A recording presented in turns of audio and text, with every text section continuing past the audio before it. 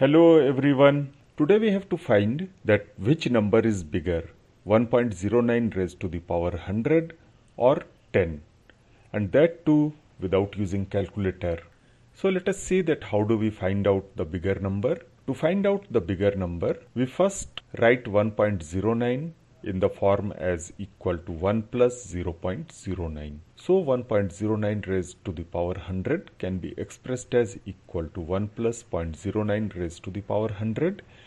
And now we make use of the binomial theorem, which states that 1 plus x raised to the power n will be equal to 1 plus nx plus nn minus 1 by factorial 2 x square plus so on, and the last term being x raised to the power n. With binomial theorem, we get 1.09 raised to the power 100 as being equal to 1 plus 100 into 0.09 plus 100 into 99 by 2 into 0.09 square, and so on, with the last term as 0.09 raised to the power 100. When we see the second term in this expansion, it is 100 into 0.09, which becomes 9. And the expression becomes equal to 1 plus 9 plus a positive number, as all the terms in this series are positive. And this can be expressed as being equal to 10 plus a positive number.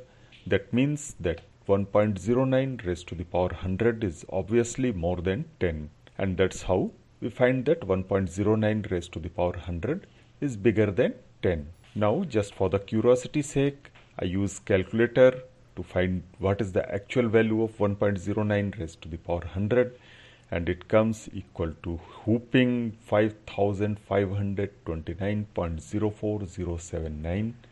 It is much bigger than 10, and it just shows that how a large power raised to a number slightly bigger than 1 makes it a very large number. Thanks for watching.